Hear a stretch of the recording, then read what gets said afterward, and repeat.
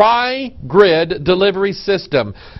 Do you see the logo? I-core. Okay.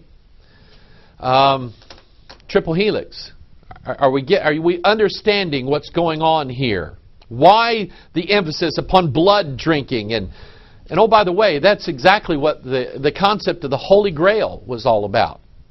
Remember, Mystery Babylon holds a cup, and she puts her 3 fingers in the air. That's as above and so below. That's where the waters came from, and the flood, by the way. She's telling you there's a flood coming. Okay? We're going to be baptized again.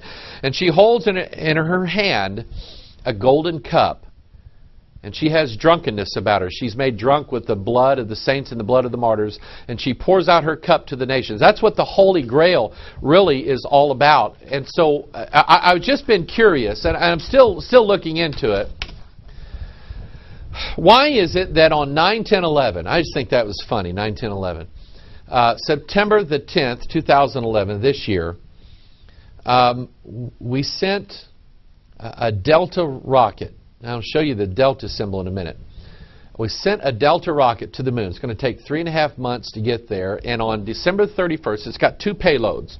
December 31st, one payload is going to be ejected. January 1st, the other payload is going to be ejected.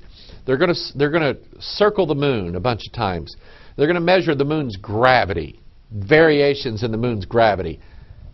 I don't get it. And personally, I don't know what it is. I don't think that's it.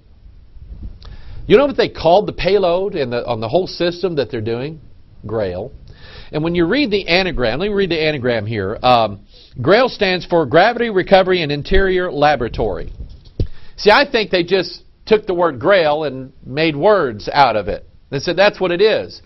But the Grail was sent to the moon. The Grail rides the delivery system of the Delta rocket. You know what the Delta symbol is? There it is right there. You know what the Delta symbol is in mathematics? The symbol of transformation. And the tri-core or the I-core tri-delivery system, delivering DNA drugs, and pharmaceuticals for a better tomorrow. It's not conspiracy theory. It's real. It's a conspiracy. This is Pastor Mike. God bless you. I love you. We will see you the next time. Bye-bye.